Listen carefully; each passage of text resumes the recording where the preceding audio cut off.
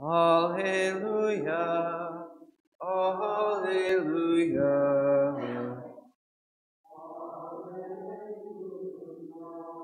Behold, our Lord shall come with power.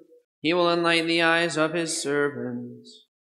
Alleluia, alleluia.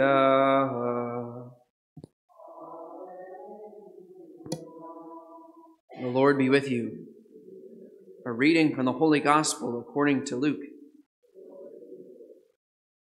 Jesus rejoiced in the Holy Spirit and said, I give you praise, Father, Lord of heaven and earth. For although you have hidden these things from the wise and the learned, you have revealed them to the childlike. Yes, Father, such has been your gracious will. All things have been handed over to me by my Father. No one knows who the Son is except the Father, and who the Father is except the Son, and anyone to whom the Son wishes to reveal him. Turning to the disciples in private, he said, Blessed are the eyes that see what you see. For I say to you, many prophets and kings desired to see what you see, but did not see it, to hear what you hear, but did not hear it. The Gospel of the Lord. So we're going through the prophet Isaiah, and we'll be going through the prophet Isaiah over the next couple weeks. Isaiah, like the other three major prophets of the Old Testament, right? There's four major prophets of the Old Testament. First one is Isaiah. Second one is Jeremiah and Ezekiel. Does anybody know who the fourth major prophet is?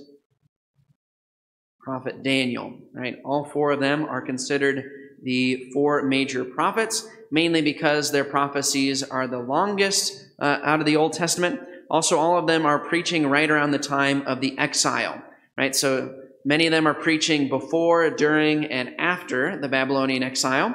Isaiah is the earliest of those major prophets, and there's a lot of debate amongst scholars about the meaning of Isaiah's prophecies, because he has prophecies of judgment mixed in with prophecies of restoration. Many scholars try to pull the book of Isaiah apart and say that there were multiple authors. There's the first Isaiah, and second Isaiah, third Isaiah, etc. I don't happen to hold that view. I think there's not a whole lot of grounding for that view, mainly because that doesn't appear anywhere in the ancient rabbis or in the church fathers. Nobody thought that Isaiah was written by multiple people. Part of the reason why scholars say that is because it seems like the first part of Isaiah is mainly about judgment, whereas the second part of Isaiah, beginning in chapter 40, is about restoration. Now, many scripture scholars ignore that almost every prophet of the Old Testament, right, his prophecies are structured in that same way. Oftentimes it starts with judgment, and then it ends with restoration. Something else that is a problem with that theory is that even in the midst of the first half of Isaiah, there's lots of prophecies about restoration and hope, including what we heard from today. So I don't really hold to that view, right? But in Isaiah, what we're going to see is there's a lot of famous images from Isaiah. Many of the ways that we think about the Messiah come from the book of Isaiah. That's mainly because as Catholics, Isaiah is the prophet we hear from the most in the lectionary. So whether we've studied it before or not, we're all very familiar with different passages in Isaiah. And today we heard about the shoot that shall sprout from the stump of Jesse. Some of you probably, maybe when you were younger, maybe your parents in your home, you had a Jesse tree. Right? This comes from this chapter 11 of Isaiah. The Jesse tree is a great tradition, something that I've never done before, but something I think we should start doing in our parish. Maybe next year we can send people the resources. But basically the idea is that all through the season of Advent, you have a little tree in your home, similar to a Christmas tree. But instead of having lights and decorations on it, you have ornaments about different ancestors of Jesus. And all through Advent, you read through those Bible passages about the ancestors of Jesus. So it's a way of familiarizing yourself with the family tree of Jesus. And one of the people on there is this man named Jesse, right? Jesse was the father of King David, who was the greatest king of Israel. And so when you talk about the tree of Jesse, you're talking about the family line of Jesus's ancestry, right? It's a great Advent tradition. Now, there's a few things that are of note here in Isaiah. First of all, in the literal sense of Scripture, right, Isaiah is prophesying about the future restoration of the kingdom of David.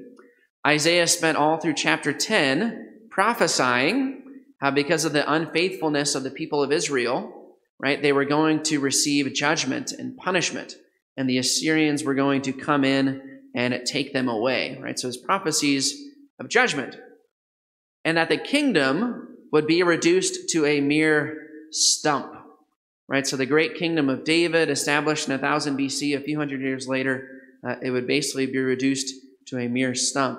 There was actually a part of Old Testament history where there was actually only one living survivor of the line of David. It was in the time of Queen Athaliah. She tried to end the entire line of David. And even in the days of Jesus, right, there were some concerns about the descendants of David. Herod famously tried to kill many of the descendants of David in Bethlehem. He was trying to prevent the Messiah from coming. Many of those people who were descendants of David, they actually lived in a town called Nazareth, right? Nazareth is up in kind of the boondocks, right, of northern Israel. It's a great place for somebody who wants to stay undercover, stay on the DL, right, would go. And the town of Nazareth, many people speculate, is actually named after this prophecy in Isaiah.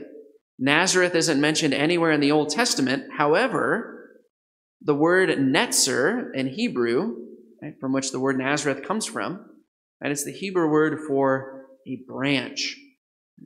So in this prophecy of Isaiah, God says, a branch shall sprout from the stump of Jesse. And from that branch, a bud shall blossom.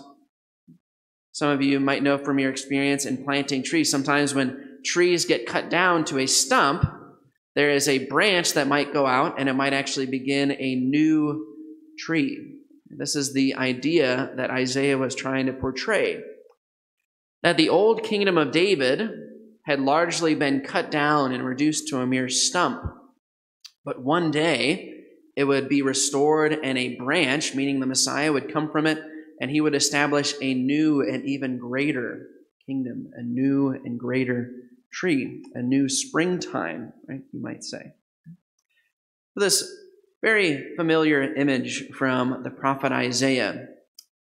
And it's a beautiful thing to ponder during this season of Advent, and especially during this season of Advent. Advent is a time of preparing ourselves for the coming of Christ and putting ourselves in the place of what those people would have felt towards the end of the Old Testament. Right? That the kingdom of David had been long gone. The days of Moses had been long gone. There were not very many prophets left in Israel.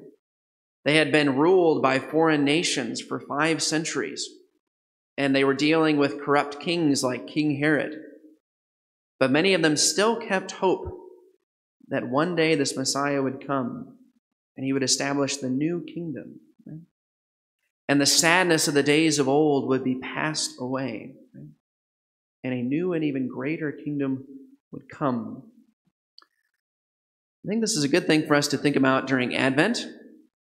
Maybe some of us in your state of your faith right now.